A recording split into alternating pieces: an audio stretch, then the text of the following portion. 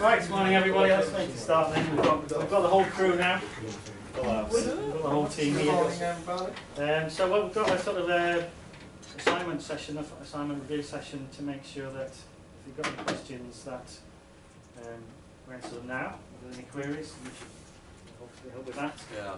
And maybe possibly look at any ideas you've got so far as well, just to see how things are going with those ideas. We've also got IBM coming in tomorrow, 9 to 1, B223. So it's not one of our posh labs, unfortunately. So it's going to be a bit awkward. All we've got is a big TV screen for the display. There's no overhead projector in there. B223 was that? B223. It's that one. It's just across in the corner. Oh. So it's going to be a bit cosy, because we won't have this big screen, so it'll be huddled around the TV. Okay, we'll start, I think, first, and then we'll maybe go into more general stuff. If there's any specific questions about the assignment spec, which I've put up, and then we'll see if that moves into other general descriptions and clarify a few other things as we go through. So, specific questions first? Yeah. Any questions first? What? Yes. Clarifications? If it can be justified to use another product other than Bluemix. No, you're using Bluemix. Using Bluemix. You're using Bluemix because you've got two products that you've either got the streaming stuff, Yeah. like Node Red, or you've got the Watson Analytics and side, so which can cope with large volumes of data. I mean, you can use it, but for example, I've got a load of location data, and after talking to Ross said Bluemix does not provide any sort of location plotting. So if there's like other services that we can use for that, but then use Watson Analytics as well, would that be justifiable? Yeah, if you wanted to sort of shove it into something like, well, you could either use some of the web-based ones, or you could use SAS. So if that's all right then. So if you can make that case. Yeah. Yeah. That's fine. Okay. Yeah. So you can go outside to add value. Yeah. But you still need to do the primary work inside what's going on. Inside Bluemix. Yeah. Well, one of the bits of Bluemix, yeah. So there are about 100 things in there in Bluemix to do most things. Richard, is there something specific you're looking for with this presentation, or is it literally just going off what we wrote in the assignment? Well, the assignment is the assignment and can feed, if you want it to, you feed through into this little project. But the project itself is sourcing data, putting it into one of these products, and then doing some analytics on it somehow or other, and coming up with some interesting answers to the interesting questions you found in that data. But the important point then of the presentation is that you are basically doing a critical reflection of the project.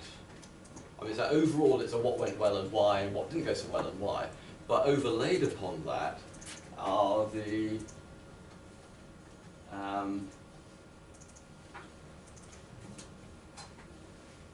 these bits here. Now, why did you come up with that project? What led you to that particular set of data and that particular way of analysing it? And, you know, in a sense, what was the requirement spec you gave yourself, knowing what the data was and the type of question? How did you put together the logical flow of the bits and pieces you're using to come up with the answers?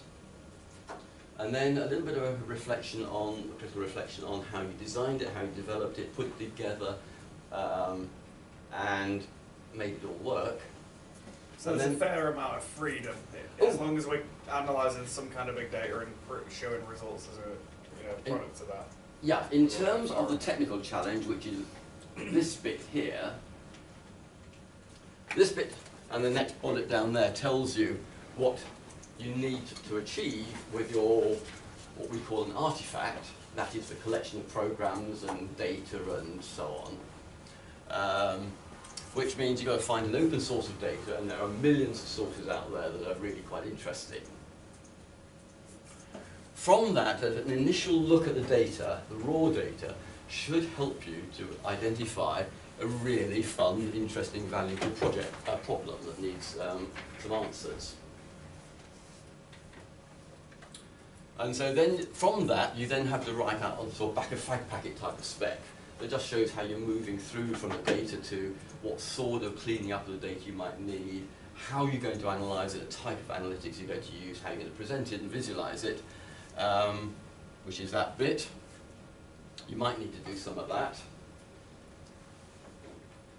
You might need to bolt different pieces of data, data sources together to get a really interesting sort of set of information to play with. And then you do that. And if you feel you need to add on to Bluemix with other products, whether you want to use R or SAS or some of the web-based ones, you know, you could use ClickView, you could use, what else is there that would bolt onto it? Well, there's various web-based ones that are free to use. But I want you to get some valuable insights. It's going to be good for, you know, using the data kind principles, using the data for humanity principles. That you do that. Now that's a sort of a real project you will be given if you're going into the analytics space in business. And it will be almost as vague as that. So marketing will do the sort of, perhaps, will do the sort of thing they said with Target. We would like you to see if you can identify pregnant women from the testing data. Yeah. And so the analytics team just went off. That was the whole spec. And then they went off and thought, where do we get data from? Part one. How do we mix it together, join it up, add it together? Sort of the little stage up there. If we just make it a little bit smaller.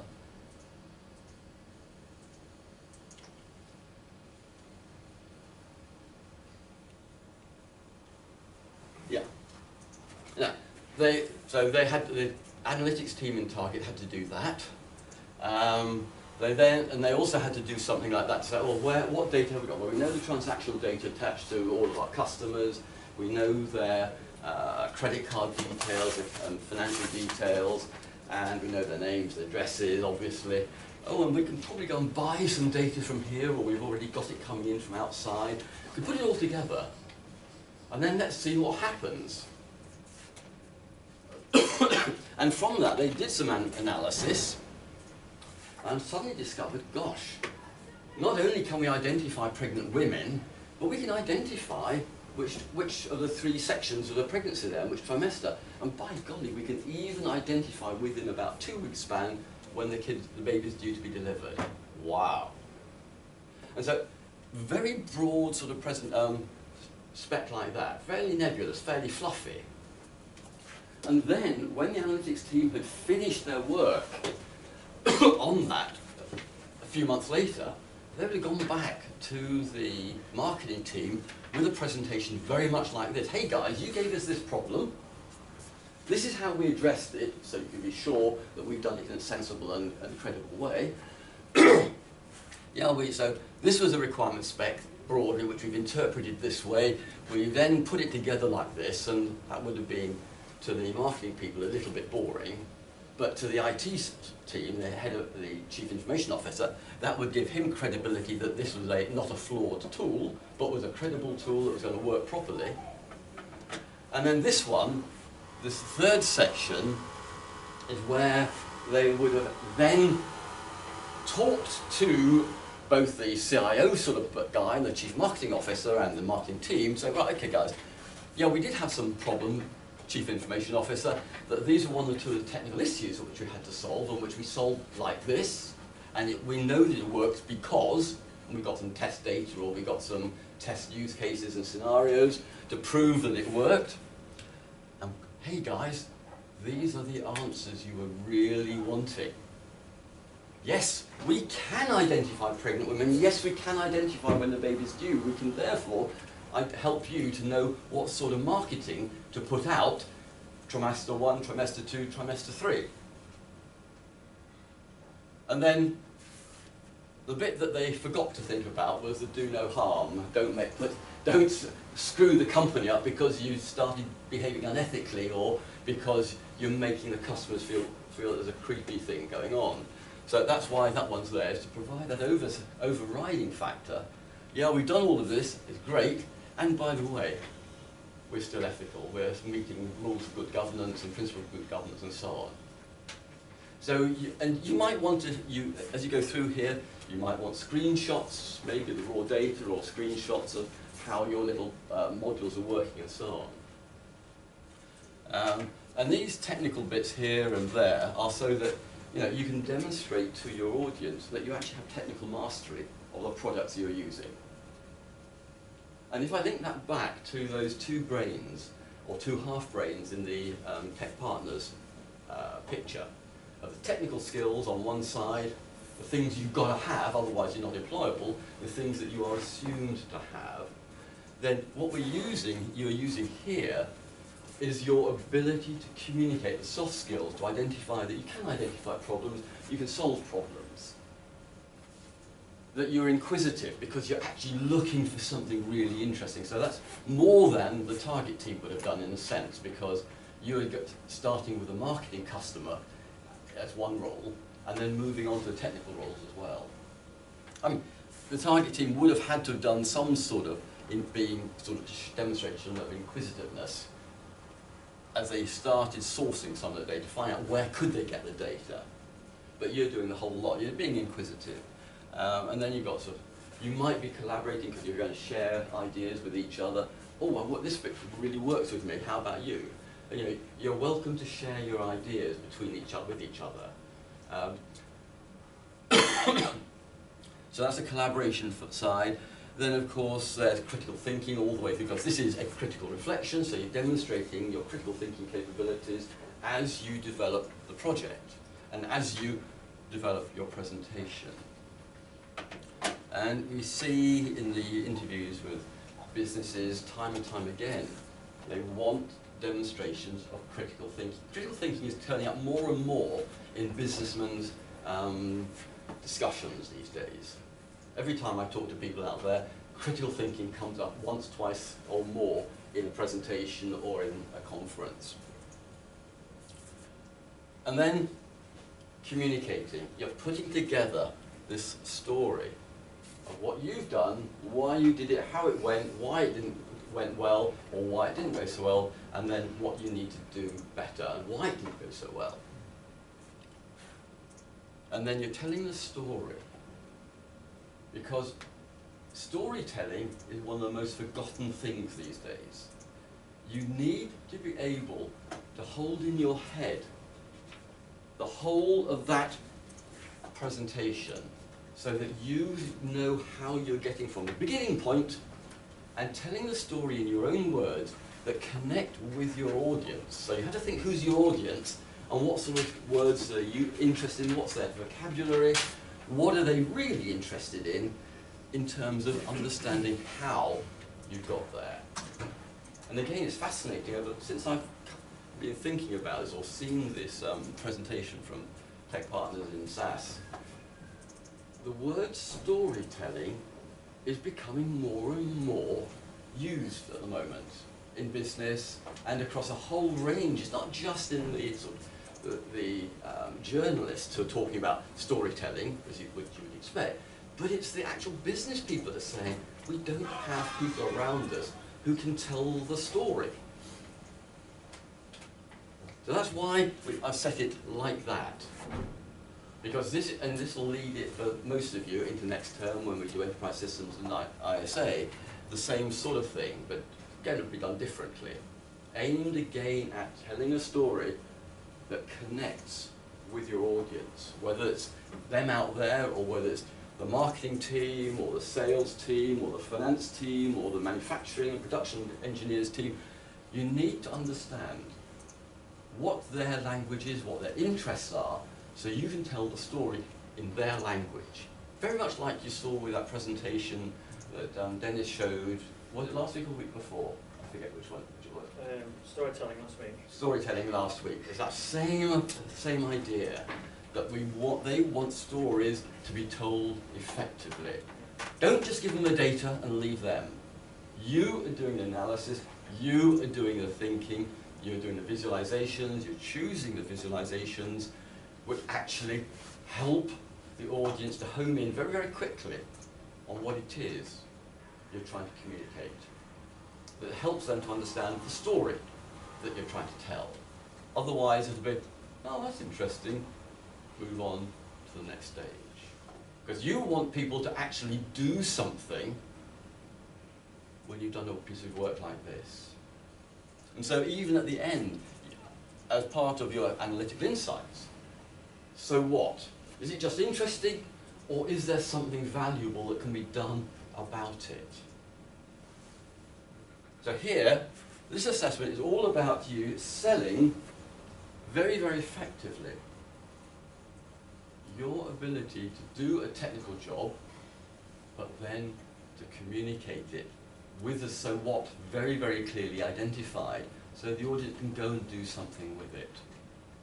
And also, as you're doing it, you also need trying to reassure the audience that your technical skills are really way up there, and that you've used the appropriate tool set, the appropriate way of analysing it to come up with the very best of those insights.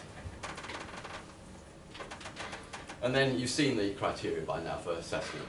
And you've probably noticed that they are quite tightly linked to the skills for the information age criteria. And that means you probably ought to follow up the links to Sophia. Sign yourself up individually and get hold of all of those to see what it really means for you.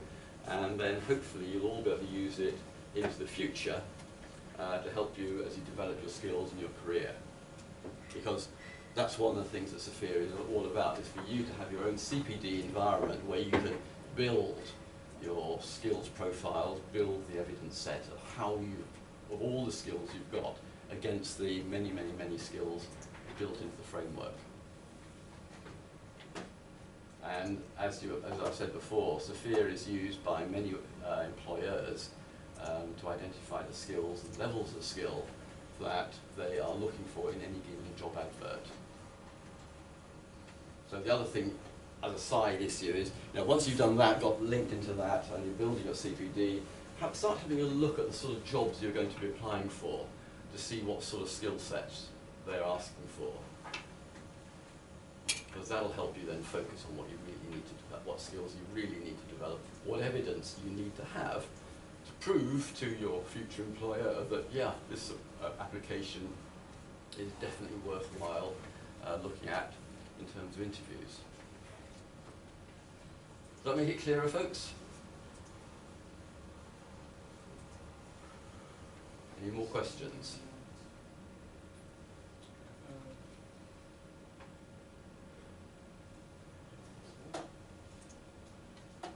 Regarding the design and development, do we I'm guessing this is what you were talking about in the presentation.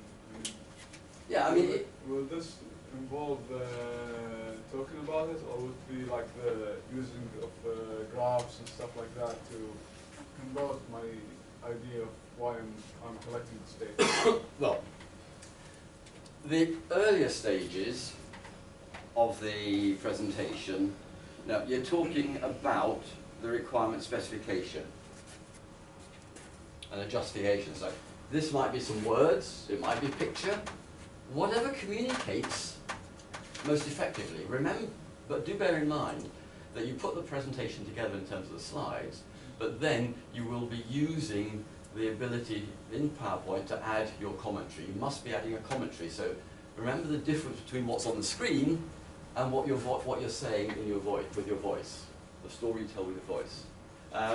And so you might want to put a small flow chart to demonstrate what you're doing, and then talk a bit about why you use this approach, this step, this step, this step. When's the submission date for this, the deadline? Around about the 4th of January, wasn't it? I think it said. It tells you somewhere in here, I forget 4th what. of January. Yeah, 4th of January, midnight. Where's somewhere, it says somewhere at the very top, I guess. We'll have feedback before. Pardon? The feedback, we have feedback. Well, it's going to be, well, you've got some opportunity tomorrow in terms of the technical side. Unfortunately, due to the, if we want to do it during that week, then we're probably not going to be able to have a quick review of your presentation this time around. But you know, but you do know from other sessions we've had with me about feedback on the assignments, how to think about structuring your ideas and how to actually tell the story. So it's really a matter of taking it from the word, written form, all the things that we've been telling you, both about this module, the article, and the Sustainable Information Corporate Governance. You know, you've got a lot of input there already about how to take your ideas and be very, very specific, rather than fuzzy and wide, but focus very, very much on the topic of what you're writing here. The first part of the weighting, the requirement specification, this will be just to reflect on my work, not something I will say, right? It's like the data I need to be within the... Think about, you've done the technical project, you found the data, you decided which bits of Bluemix you're going to use, and maybe something else. Tableau perhaps is another way of visualizing some of it, which you can't do in maybe in Bluemix. Okay. Then you've done the analysis, you've done some visualizations which give you those insights. And so you think about, how do I, again, just like laying out an article, here's the question, make it clear what it is. In this instance, you're justifying it. Well, actually, with all of your assignments, you have to justify the topic, the narrow topic. And then you think about, okay, what's the technicalities? How did I approach those technicalities? So that's a section about, well, you've got really the titles here in a sense. So you lay those out step by step by step. And then you think about the inside of each of those major sections. What are the significant ones? So you might have one, an introductory one for the overall context or special justification, that's a title page. And then you'll lay out 2 or 3 slides following that about each of these things. And then you think, then the next section is the design, development, implementation, title page, which you should flick up just briefly to say, I'm now moving on to cover this bit, and then you might have 3 or 4 slides there, and you just put the titles for those. And then you think about, do I need a little screenshot up in the right-hand corner or somewhere, or do I just have a big screenshot, and then I'm going to talk for 2 minutes about that. And then there's another title page, and then you've got a few slides on those 4 topics there.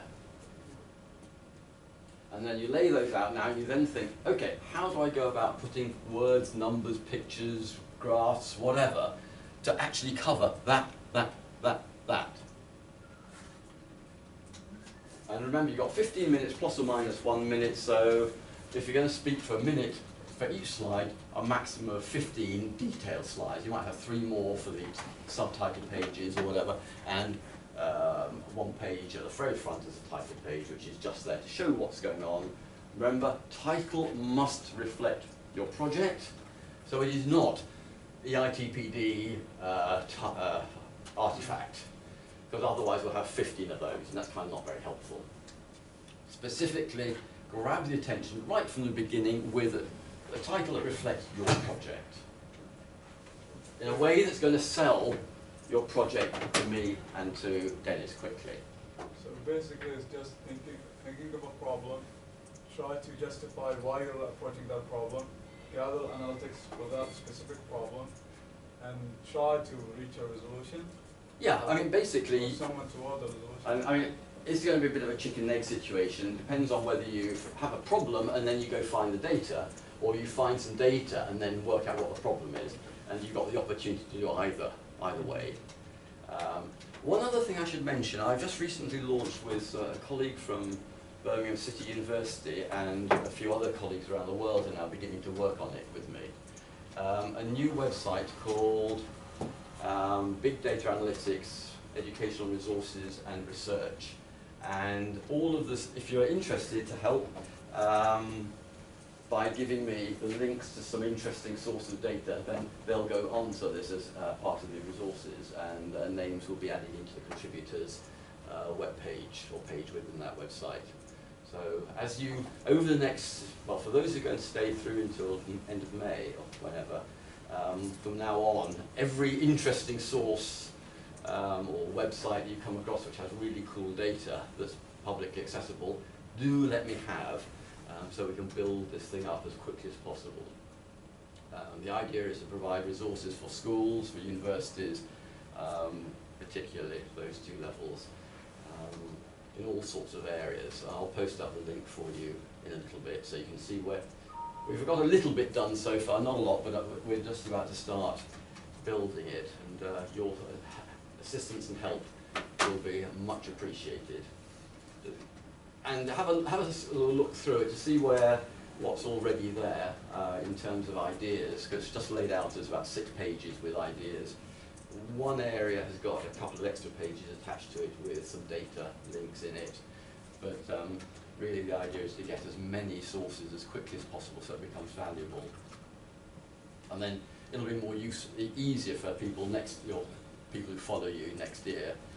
They'll have a slightly easier life, perhaps, or maybe they won't use those and they'll go somewhere else. We'll have to wait and see, but I'd like help in terms of that as well.